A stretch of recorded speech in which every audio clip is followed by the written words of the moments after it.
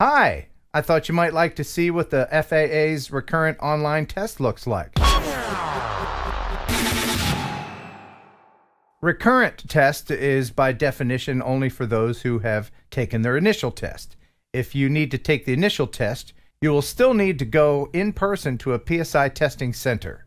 Here is their website, and I'll of course put all links in the description. And remember, before you take your initial test or recurrent test, go to remotepilot101.com. Now let's get into it here. I'm going to log in, enter my email. All right, we're in. Looks like you go over here and you got some choices. Part 61 pilots are manned pilots. I'm going to click on this. There we go. Description, blibbity blabbity blah. Yeah. This training is designed for non-Part 61 pilots, like me, who wish to remain current as a Part 107 remote pilot with a SUAS rating. Yes. To receive appropriate credit for this training, you must have an account. Got it. Be logged into that account, right? Be enrolled in the training. You must visit each chapter of the training. Okay. Well, begin this training by clicking on the blue button. Well, let's hear what's happening. So I guess I got to go through all this. Training overview. Welcome. If you wish to continue to operate small unmanned aircraft systems in the National Airspace System, or NAS, under 14 CFR Part 107, this training will describe the operational requirements you must satisfy. This initial lesson defines the target audience and scope of this training. The lesson then describes how the training prepares non-Part 61 certificate holders or Part 61 certificate holders without a current flight review in accordance with 14 CFR Part 61.56 to remain current as a Part 107 remote pilot with a small unmanned aircraft system rating. The lesson then describes the structure for the remaining modules and lessons in this training. Okay. All right. Next. Words. Blah, blah, blah, blah, blah. Next. Blah, blah, blah, blah. Okay. Next. Oh. Well, now this. Blibbity blop, blobbity blip. Next. This is all pretty basic stuff. You can blibbity blah your way through it too. I just read very fast while comprehending. Yes, okay. So this just is making sure that this is not your initial. This is your recurrent. And next, of course, print out your certificate at the end of this. Yes. This gives you a bunch of training resources provided by the FAA. And I'll just say that the first time I ever took the Part 107 test with just the information from the FAA, I failed it. So, remotepilot101.com.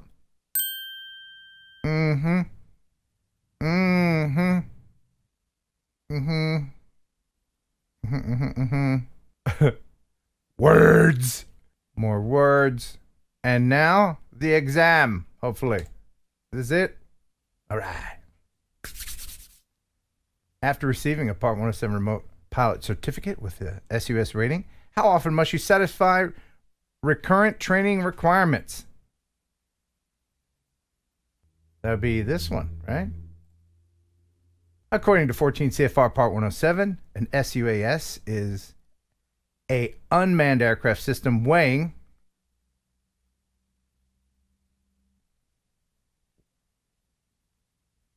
that one. Unmanned aircraft means an aircraft operated. Well, yeah. Oh my goodness. Is this? How many questions we got? Lordy Lord, 45 questions. Which of the following types of operations are excluded from the requirements in Part 107? Well, that would be the hobbyists. Right there, that one, right? Yeah. Which of the following operations require adherence to 14 CFR 107? That would be operating a SUAS for compensation. Sure. According to 14 CFR Part 48, when would small unmanned aircraft owner not be permitted to register it? Well, all persons are eligible. Which of the following statements is true about small unmanned aircraft registration with the FAA before operation in the National Airspace System? Well, that one. When using a small unmanned aircraft in a non-recreational operation, who is responsible for informing the participants about emergency procedures? Well, the remote pilot in command, of course. A person without a Part 107 remote pilot certificate may operate an SUAS for non-recreational operations. Yes, under the direct supervision of a remote pilot in command. Fairly confident in all my answers so far. A person whose sole task is watching the SUAS to report hazards to the rest of the crew is called the visual observer. The effective use of all available resources, human, hardware, and information prior to and during the flight to ensure the successful outcome of the operation is called crew resource management. Yeah. When adapting crew resource management and answering the previous question, concepts to the operation of a small unmanned aircraft, CRM must be integrated into all phases of the operation. You have been hired as a remote pilot in command by a local TV news station to film breaking news with a small unmanned aircraft. You expressed a safety concern and the station manager has instructed you to hurry up and get it done. What type of hazardous attitude does this attitude represent? And that's impulsivity. Under what conditions should remote pilot in command of a small unmanned aircraft develop his or her own scheduled maintenance protocol? Well, when the manufacturer doesn't provide one. Again, here's an instance where the previous question is answered by the next question. Scheduled maintenance should be performed in accordance with the manufacturer's recommendations. As part of an overall safety risk assessment for flight, when should the remote pilot in command check and consider weather conditions in the operating area? Well, when would weather affect your flight? The entire flight, prior to and throughout the duration of every small UAS flight, of course. While operating around buildings, the remote pilot in command should be aware of the creation of wind gusts that... Wow, really? Okay. That's the only obvious answer there. Part 89, remote ID. Requirements. Well, if you're 107, no matter the size or the weight. Yeah, okay. A small unmanned aircraft without remote ID that is equipped after production with a remote ID broadcast module. Small unmanned aircraft without remote ID that is equipped after production with a remote ID broadcast module. And so this means that if you have a drone without remote ID and then put remote ID on it, right? I'm thinking this is a trick question and that I'm going to get tricked, but I'm going to go with... I'm going to go with that one. Not really sure about that answer. A person may not use a remote ID broadcast module that fails the self-test when powered on. Man, I don't need these anymore. According to 14 CFR Part 107, the responsibility to inspect the small unmanned aircraft system to ensure it is in a safe operating condition rests with the remote pilot in command. Before each flight, the remote pilot in command must ensure that, well, the TSA has nothing to do with your drone. Site supervisor, I don't know what that is. Well, I'm guessing this would include the camera, propellers. I'm going to go with that. According to 14 CFR Part 107, who is responsible for ensuring that all control links between the ground station and the small unmanned aircraft are working properly. Well, that would be the remote pilot and command again. According to 14 CFR Part 107, what is required to operate a small unmanned aircraft in civil twilight or at night? Use of lighted anti-collision lights. Again, look ahead to the next question, and you could get the answer for the previous question.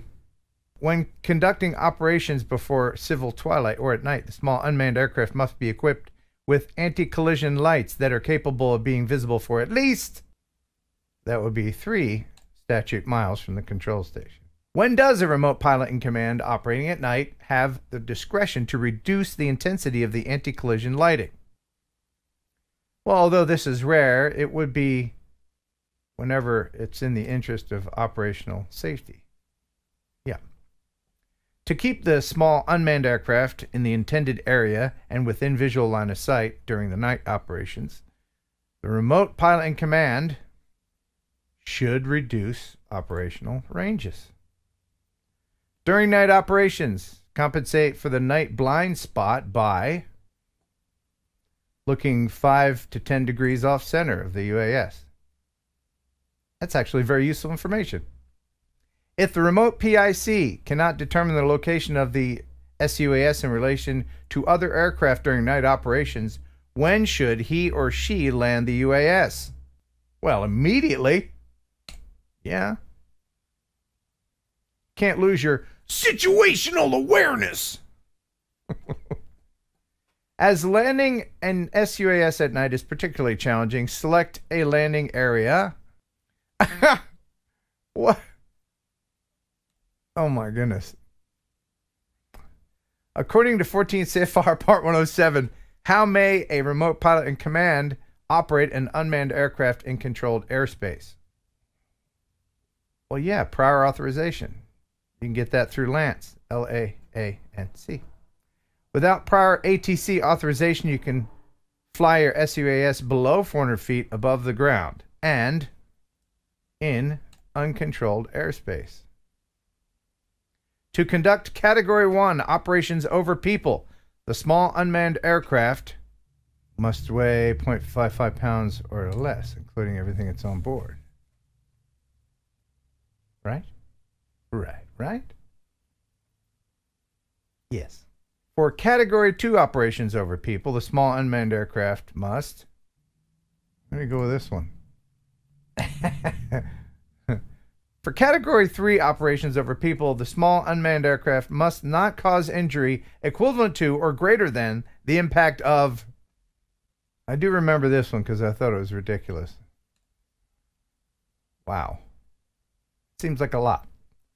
Category 4 operations are limited to unmanned aircraft. We'll go that one. Yeah.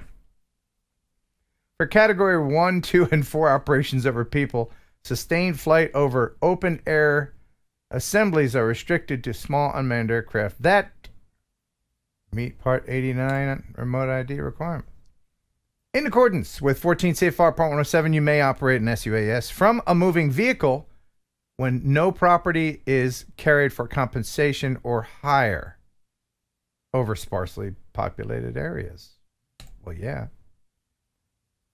In accordance with 14 CFR Part 107, except within a 400-foot radius of a structure, at what maximum altitude can you operate an SUAS? 400 feet, AGL, man. The FAA may approve your application for a waiver of provisions in Part 107 only when it has been determined that the proposed operation can be safely conducted. When requesting a waiver, the required documents should be presented to the FAA at least how many calendar days prior to the planned operation?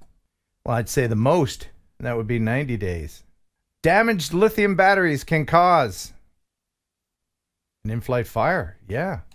While operating a small unmanned aircraft, you experience a flyaway and several people suffer injuries.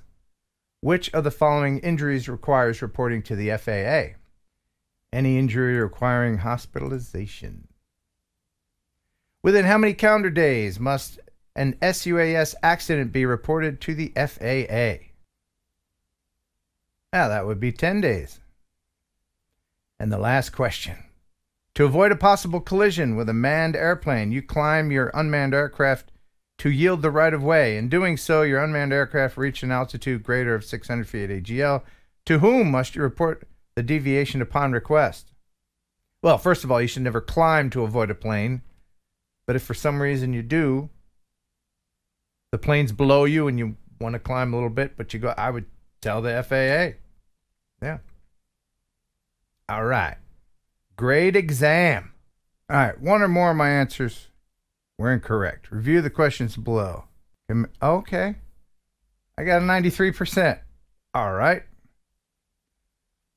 Smaller, not permitted to register. Oh, well. Really? Is it under 13? Okay. The other one I got wrong was person whose sole task is watching us, or how the rest of the crew is called. Oh, visual observer. Duh.